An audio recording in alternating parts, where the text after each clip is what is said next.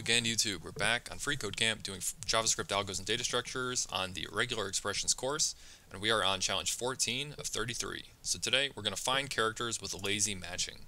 So per usual, always read all of this and do your best to understand this and play with the code.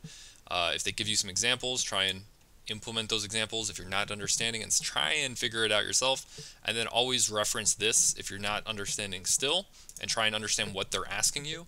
And then worst case, come to this video and have me break it down for you. So what this lesson is explaining, I'm not going to read all of this, but what it's basically saying here is that there's two different ways to match with RegEx, with this match method. There's one, the default, which is known as a greedy match, and then there's the alternative, which is known as a lazy match.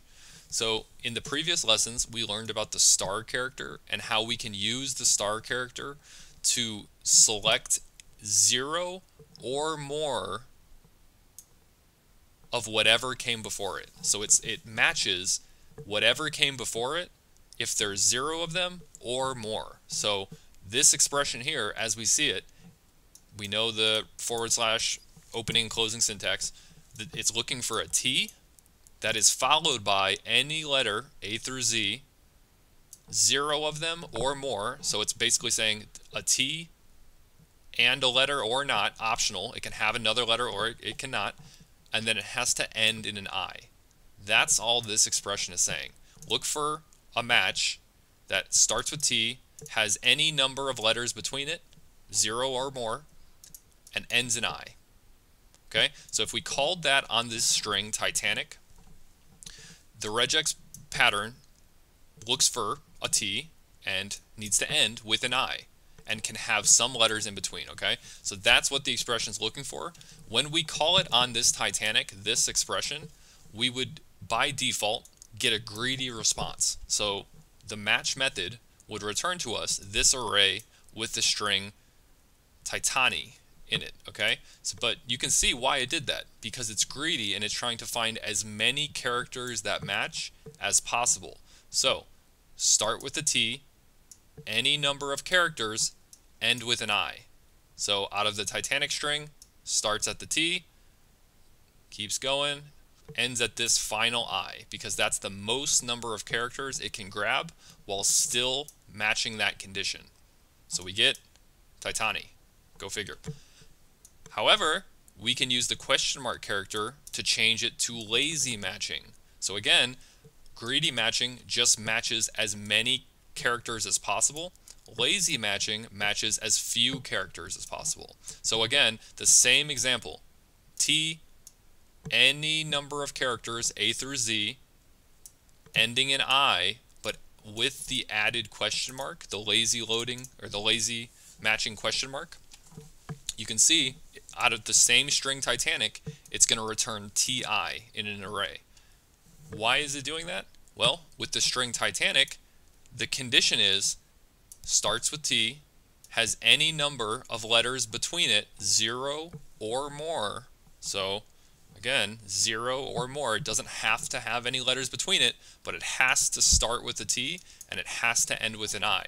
And by the nature of lazy, because we're trying to select as small of a substring as possible, start at the T, the immediate next character is an I, so naturally that's a match, because once again, first off, we're lazy matching, so it's going to grab the smallest one possible, but also what we just learned in the last lesson. This matches any character, specifically with the star, 0 of them or more. So it's optional. There can be any letter between it, and there can be any number of letters between it being the T and the I. That's the difference between lazy, and that's also in combination with the star character, which we just learned about in the last module, or the last challenge. Okay, so I hope that made sense. If it didn't, please leave a comment. I'll do my best to explain that. Sometimes it's easier to read it from like a different text explanation than this if it's not making sense. So what we have to do is fix this regex to return the HTML tag h1 and not the text and h1, winter is coming, h1. Remember the wildcard character, the period, in a regular expression matches any character. Okay, that's good to know. So this is the string, this is the expression, and once again, they actually completed the match function for us and stored the variable or the data that it returns in this result. Because this is the method, this is a function, so whatever this returns is now stored in this result. So all we have to do is change this regex so that it only selects, this H1, not the closing, just the opening, not the text, just the opening. Okay, so to do that, we can see that they started us off. Okay, so we're looking for a less than sign, and then we have the period here, which as it reminded us, it's a wildcard character that matches any character. And then we have the star, which matches 0 or more of them. And then we have the closing greater than sign. Okay, so if we run this off the bat, it almost seems like this would work. The wildcard, so match any 0 or more. That seems like it would work to me, but clearly this is not what I want. So given this example, we can complete this. So we know that this is an H1 tag. So what am I looking for here? Well, really, I'm just looking for this opening bracket, and then I'm looking for any combination of letters and numbers. So I would say 0 through 9, as well as A through Z. And then we also want to grab all instances, or I'm sorry, 0 or more of them, and lazy. Okay, so that worked. I don't know if this is actually what they wanted. I imagine there's probably a lot of solutions to this. We're using lazy matching. We're not including the string H1, so really this is a valid solution. But the logic that made this work here is that I know I'm looking for H1. That's what I have to capture, but maybe this is an H2. Maybe it's an H5. Who knows? I just want the opening tag. So my regex targets the less than sign and then any combination of numbers and letters, 0 or more of them. So really this would work on a P tag, an image tag, any tag this will work on. So it's going to match any combination of letters and numbers, 0 or more of them, within the opening less than and the closing greater than sign. And then again, we did lazy matching specifically, so it's only going to grab the minimum matches possible. So it's going to go to the H, it matches the less than sign, then it goes to the H. Is H 0 through 9 or A through Z? Yes, it is, so keep it. 1 is 1, 0 through 9 or A through Z? Yes, it is, so keep it.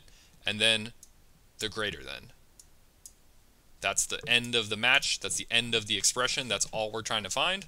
So now that's the match, and that's result.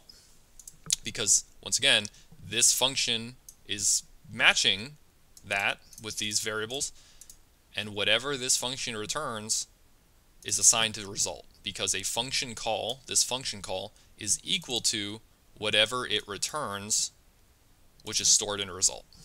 Okay, I say that in like every video, but let's keep going and just console.log result. And we can see, yes, we do in fact get an H1 element, or an array with an H1 in it. This is all just FreeCodeCamp kind of behind the scenes stuff because we're console logging.